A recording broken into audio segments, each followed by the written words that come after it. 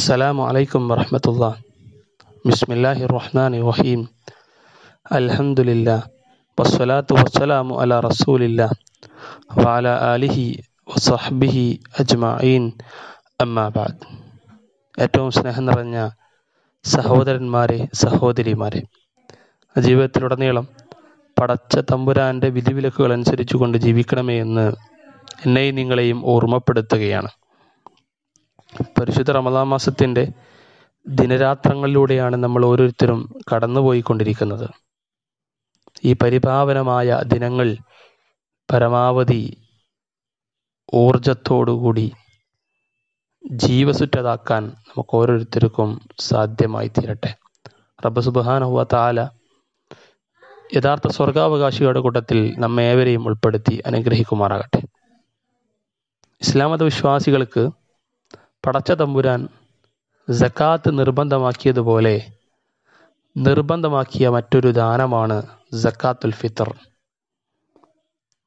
സക്കാത്ത് എന്ന് പറയുമ്പോൾ പരിശുദ്ധി, വളർച്ച എന്നൊക്കെ അർത്ഥമുള്ളതുപോലെ തന്നെ ഫിത്തർ എന്നാൽ നോമ്പ് അവസാനിപ്പിക്കുക എന്നുള്ളതാണ്. നോമ്പ് അവസാനിക്കുന്നതോടുകൂടി, റമദാനിലെ നോമ്പ് അവസാനിക്കുന്നതോടുകൂടി ഒരു വിശ്വാസിക്ക് നിർബന്ധമായി തീരുന്ന ദാനമാണ് സക്കാത്തുൽ ഫിത്തർ.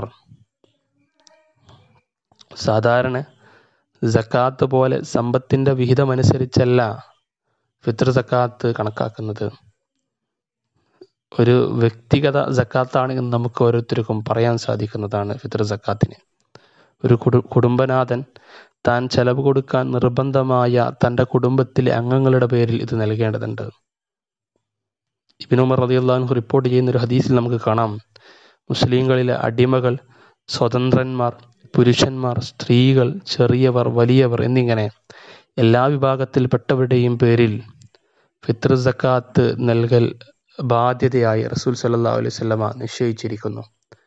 പെരുന്നാൾ നമസ്കാരത്തിന് ആളുകൾ പുറപ്പെടുന്നതിന് മുമ്പായി അത് നൽകപ്പെടണമെന്നും കൽപ്പിച്ചിരുന്നു. സ്വത്തിൻ്റെ സക്കാത്ത് നൽകാൻ കടപ്പെട്ടവരല്ലാത്തവർക്കും ബാധകമാണ് ഈ സക്കാത്ത്.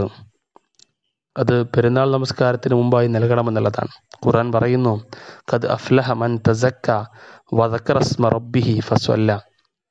തീർച്ചയായും പരിശുദ്ധി നേടുകയും നിന്റെ രക്ഷിതാവിൻ്റെ നാമം സ്മരിക്കുകയും എന്നിട്ട് നമസ്കരിക്കുകയും ചെയ്തവർ വിജയം പ്രാപിച്ചു. പാവപ്പെട്ടവർക്ക് പെരുന്നാൾ സുദിനം ആഘോഷിക്കുവാൻ വേണ്ടി നിശ്ചയിക്കപ്പെട്ടതാണ് ഫിത്ർ സക്കാത്ത്. ഈ ദിവസം ആരും പട്ടിണിയാകാൻ ഇടവരരുത് എന്ന ഉദ്ദേശ്യം ഫിത്ർ സക്കാത്തിലൂടെ നിറവേറുന്നു. നോമ്പുകാരൻ്റെ പക്കൽ നിന്ന് അറിയാതെ വന്നുപോയ പിഴവുകൾക്ക് പ്രായശ്ചിത്തവും കൂടിയാണ് ഫിത്ർ സക്കാത്ത്. ഒരു ഹദീസിൽ നമുക്ക് കാണാം, അനാവശ്യമായ വാക്കും പ്രവൃത്തിയും മൂലം നോമ്പുകാരന് വന്നുപോയ പിഴവുകളിൽ നിന്ന് അവനെ ശുദ്ധീകരിക്കാനും പാവങ്ങൾക്ക് ആഹാരത്തിനുമായി റസൂൽ സല്ലല്ലാഹു അലൈഹി വസല്ലമ ഫിത്ർ സക്കാത്ത് നിർബന്ധമാക്കിയിരിക്കുന്നു. ഫിത്ർ സക്കാത്ത് മുസ്ലിങ്ങളായ എല്ലാവർക്കും നിർബന്ധമാണ്. അവിടെ സമ്പത്തിനെ പരിഗണിച്ചല്ല ഇസ്ലാം ഫിത്ർ സക്കാത്ത് നിർബന്ധമാക്കിയത്. പണ്ഡിതന്മാരൊക്കെ പറയുന്നത്, പെരുന്നാൾ ചെലവ് കഴിച്ച് മിച്ചം വരുന്നവരൊക്കെ ഫിത്ർ സക്കാത്ത് നൽകണമെന്നുള്ളതാണ്. ഒരു നാട്ടിലെ ഭക്ഷണ സാധനങ്ങളാണ് ഫിത്ർ സക്കാത്തായി നൽകേണ്ടത്. നബി സല്ലല്ലാഹു അലൈഹി വസല്ലമയുടെ കാലഘട്ടത്തിൽ, ഈ പ്രവാചകന്റെ നാട്ടിൽ ഗോതമ്പ്, ഈത്തപ്പഴം തുടങ്ങിയ വസ്തുക്കളായിരുന്നു ഭക്ഷണ സാധനങ്ങളായി ഉപയോഗിച്ചിരുന്നത്. നമ്മുടെ നാട്ടിൽ അരിയാണ് സാധാരണയായിട്ട് ഉപയോഗിക്കാറുള്ളത്. അതുകൊണ്ട് അരി ഫിത്ർ സക്കാത്തായി നമ്മൾ ഓരോരുത്തരും നൽകേണ്ടതുണ്ട്. ഇത് പെരുന്നാൾ നമസ്കാരത്തിന് മുമ്പ് നൽകേണ്ടതുണ്ട് എന്നുള്ളതാണ്. നബി സല്ലല്ലാഹു അലൈഹി വസല്ലം പറയുന്നുണ്ട്, നമസ്കാരത്തിന് മുമ്പ് അത് ഫിത്ർ സക്കാത്തായി, നമസ്കാരത്തിന് ശേഷമാണ് ഒരു മനുഷ്യൻ അത് നൽകുന്നത് എന്നുണ്ടെങ്കിൽ അത് കേവലം ഒരു ദാനധർമ്മം മാത്രമായിരിക്കും. മാത്രമല്ല, സ്വഹാബികളൊക്കെ എന്നാണ് ഈ ഫിത്ർ സക്കാത്ത് നൽകിയിരുന്നത് എന്നുള്ളതിൽ പല അഭിപ്രായങ്ങളും നമുക്ക് കാണാൻ സാധിക്കുന്നതാണ്.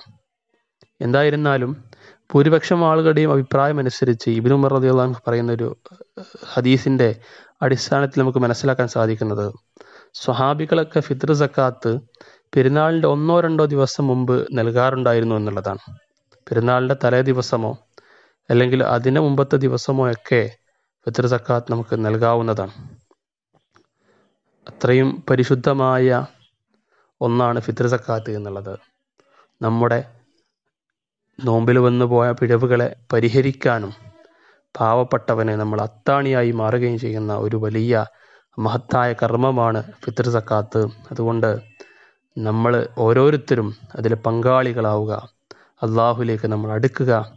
ഈ പരിശുദ്ധ റമദാനിൻ്റെ ദിനരാത്രങ്ങളെ പരമാവധി ഉപയോഗപ്പെടുത്തി ജീവിതത്തിൽ അള്ളാഹുവുമായിട്ടുള്ള ബന്ധം നമ്മൾ സുദൃഢമാക്കുക.